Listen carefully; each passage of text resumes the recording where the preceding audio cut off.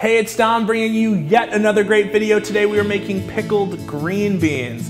That's right, it's summertime. We have these beautiful, crisp and crunchy green beans lying around. Sometimes it's nice to just have them as a nice little snack to pull out of a jar. All we're gonna do is we're gonna mix a little vinegar and water, little spices, bring it up to a boil and pour it over just some fresh green beans and let those marinate overnight. The next day they are perfectly crisp, sour, salty, everything you want them to be. Let's get into it.